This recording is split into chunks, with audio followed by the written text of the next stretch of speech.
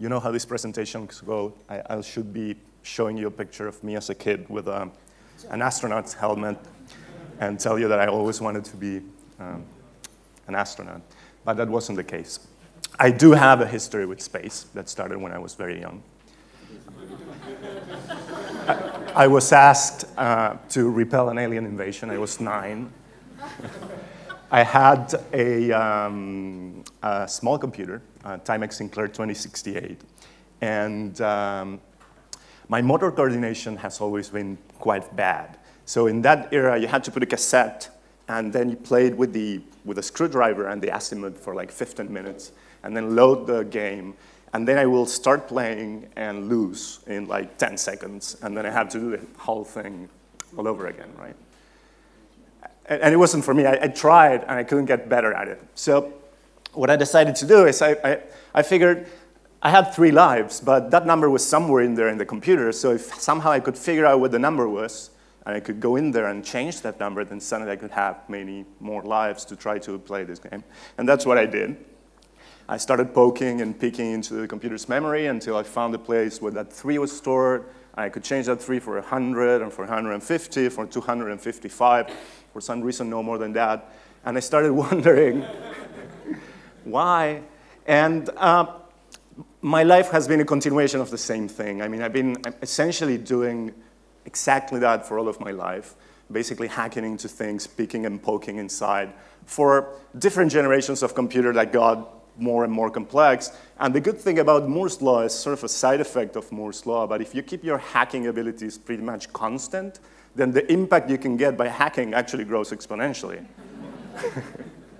And so I tried to keep pretty much the same ability, but went to hack larger and larger computers. I did that for a while for fun, and also for profit. I started a few software companies, mostly in information security. That was my area of expertise as a teenager. And a few years ago, I found myself a little bit by chance in this desert over here. This is the back view from NASA Ames research center that NASA has in Mountain View in California. And I found myself there. I was trying to talk to smart people about what they were doing. I was trying to figure out what I was going to do with my life in 2010 after I transitioned out from my latest company. And what happened there is I started to look for the first time at how people were building things that were going to space, like real space technology, you know, satellites and spaceships. And I was really surprised. I was really surprised because I come from a completely different background, you know. I grew up in Argentina, as I mentioned. In Argentina, you didn't dream of being a space technologist or, you know, an astronaut because, you know, those things happened somewhere else, basically. So I was really surprised. I had this exposition to people that were building the things. I was really surprised. In my mind, you know, space technology was like this. You know, it should be like this super cutting-edge, innovative thing full of like sci-fi dreams.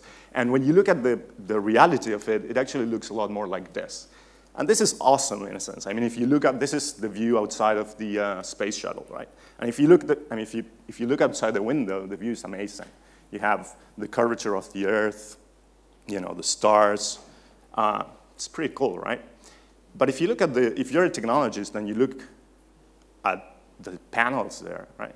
You start asking yourself, are we really flying, you know, green phosphorus monitors to space? Like, why? I mean, we haven't used those on Earth for decades, I don't know. And you start looking inside those panels, and actually, you know what was inside the space shuttle?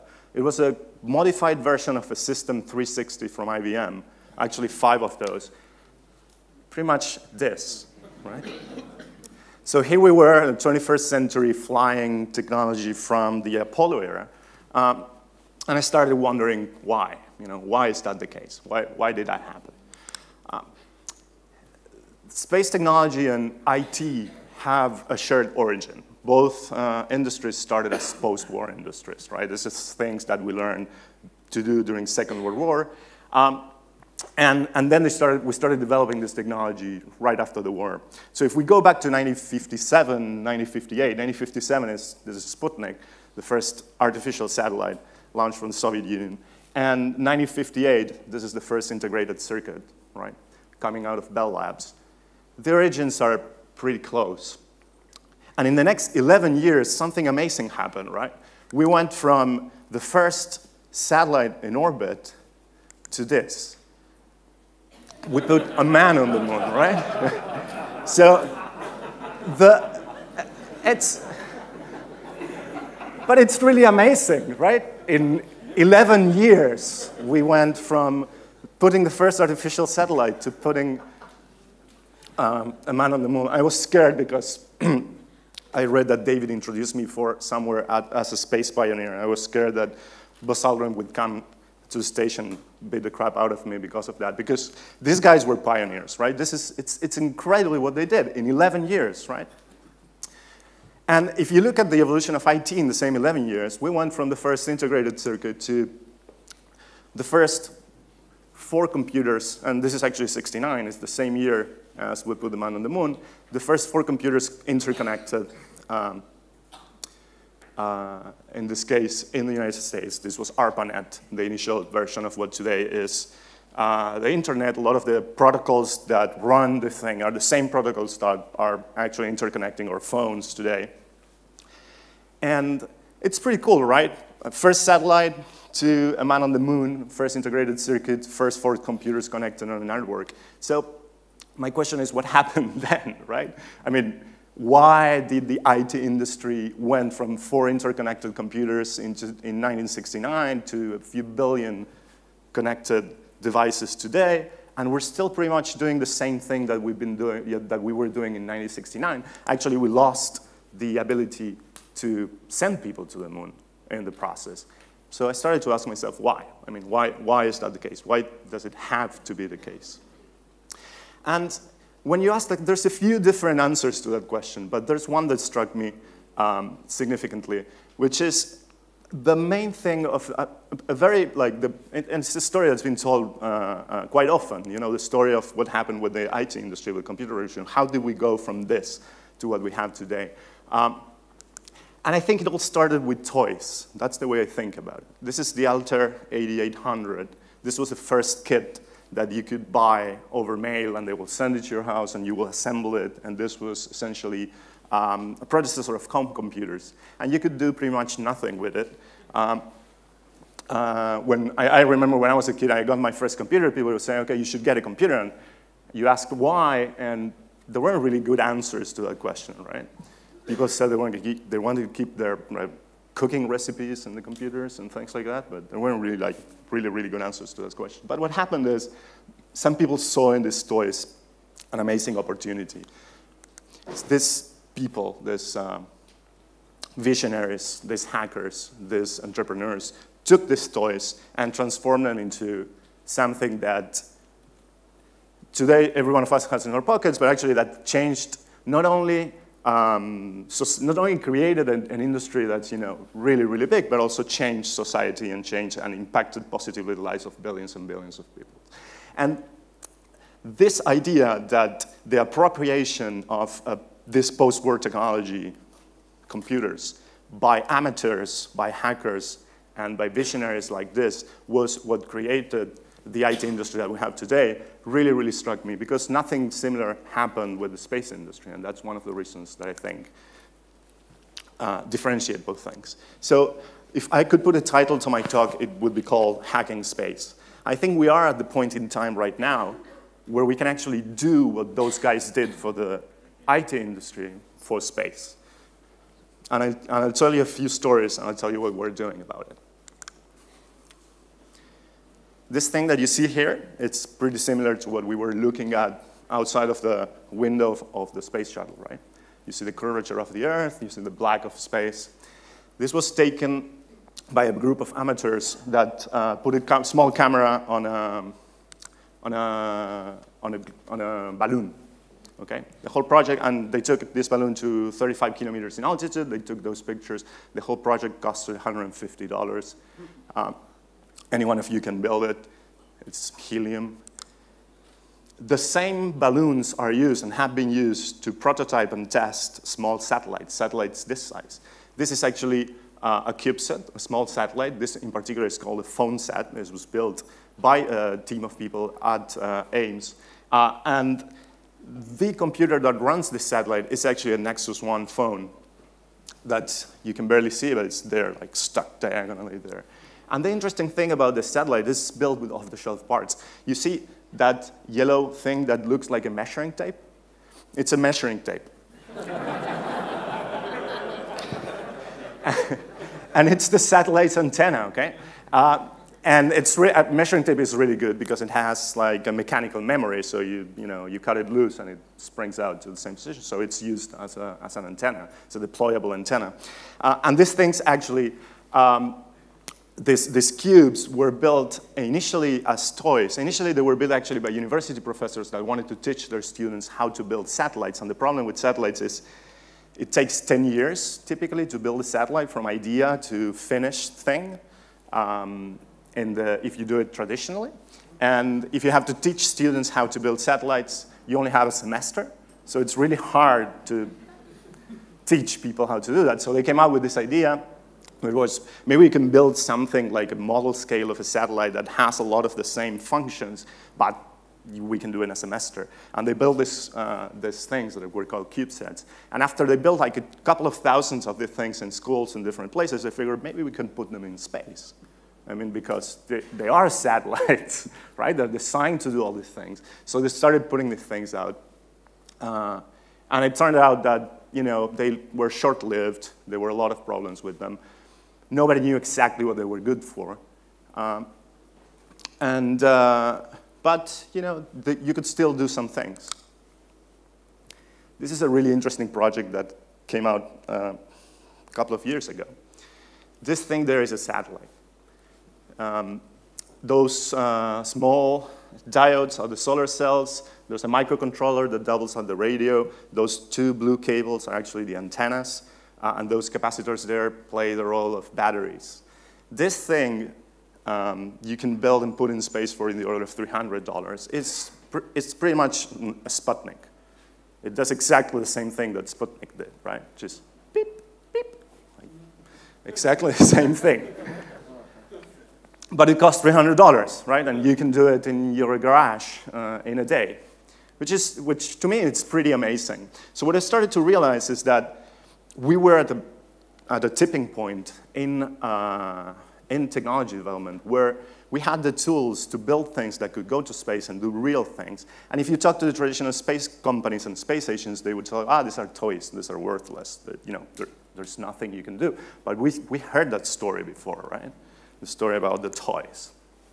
So I decided to start Satellogic with this idea, with the idea that if we somehow could replace these monolithic pieces of hardware that took 10 years to build and cost hundreds of millions of dollars to build with a network of inexpensive components that we can put in space that connect to one another, we can still have a very reliable system and a very reliable platform to provide services from space. It doesn't matter that each of the components fails. They're designed so that they can fail, and they will fail often. But even if the individual components fail, the system as a whole will still be reliable, and we will still be able to provide services from there. And that's the basic idea with which I started in 2010. Since then, we built all the technology that we need to realize that vision. This was the first night that this idea occurred to me. This is what I draw. And it's pretty much a blueprint of what we did since then. We built 3 satellites already. This was our first satellite. It's based on the CubeSat design. It's like 2 cubes, one on top of the other. We used it to try some of the components that we built. This is an internal view of our second satellite that we put in space. The first one we put in space in April 2013. We launched it from China. This one we put in space in November 2013. We launched it from Russia. This one already has a camera electronics, high bit rate connection, an onboard computer of our design. A lot of the components that we will need for our third satellite that we put in space 2 months ago. And this satellite, it's a little bit bigger. It's 25 kilograms, pretty much the size of an old desktop PC. It can take high-resolution imaging and do high-resolution video from space. And instead of costing $350 million to build and launch, like a traditional high-resolution imaging satellite, it costs in the order of $300,000 to build and launch. So we can put these things in space for 1,000th of the cost of the traditional satellite and still do a lot of the same things. Will they live there for 15 years and work flawlessly? Probably not. But we can put so many of them out there that it doesn't matter. Today we have 3. The vision is to put 300 of the things out there. And when we have 300 of them, they actually form a mesh network. They talk to one another. We have distributed storage. We have distributed computing. We have the possibility of providing completely new services from space. And in particular, because we have so many satellites, what happens with satellites in low Earth orbit is they're going around pretty fast. Each of our satellites is going at 27,000 kilometers an hour, so it's pretty fast. One orbit around the Earth every 90 minutes. If we put 300 of them, what happens is we have satellites close to any point on the Earth, pretty much all the time. So with a constellation like this, we can actually go for real-time imaging and real-time video in high resolution of anywhere on the planet. And that's the vision. Why? Because I think that if we look at some of the biggest problems that we face as a society in the next 20 years, this is the way I think about it. We have food production and distribution, which is going to be a huge issue when we have to feed 10 billion people in the next 20 years. We have energy generation and distribution, and we have natural resources, and in particular water. And we have problems about how we manage all those things. But in particular, what happens is that there's a lot of trade-offs there. I mean, if you have water, you can produce food. If you have biomass, you can produce energy. If you have energy, you can actually produce consumable water. So there's a lot of trade-offs there. And we have to make decisions on a daily basis about those trade-offs. And the way we've been doing that so far has been, if we want to be really nice about it, with some heuristics. Not to say that we have no idea what we're doing, which is probably the case. And so my thesis is that for us to be able to feed 10 billion people in the next 20 years, and for us to be able to have a more sustainable society, and for us to be able to take care of our planet, we need to be able to make decisions about these trade-offs based on data and not based on hand-waving and heuristics. And how will you collect data on global processes on real time, if not with a satellite network? Right? So that's what we're doing. There are other things that you could do. I mean, you can imagine all the different applications of being able to look at any place on the world in real time, just being able to put a finger in the map and looking in high resolution at what's going on there. So from monitoring biomass and, on a daily basis, to monitoring critical infrastructure, to monitoring social conflict or the health of the planet. These are some of the things that we will be able to do with this platform. But I'm trying to let you in on a small secret, actually, which is the barriers to create, build, launch, and operate spaceships have fallen. And few people have realized this, but now you know. So it doesn't matter if you want to monitor the Earth, or you want to mine asteroids, or you want to send robots to the moon, or you want to explore the solar system, or you decide that the best chance that we have to survive as a species is to buck up our biosphere in a different planet. It doesn't matter. What matters is that now you have the ability to take this technology and build the things and try to grab for yourself the mission of transcending planet Earth and going into the cosmos. So thank you.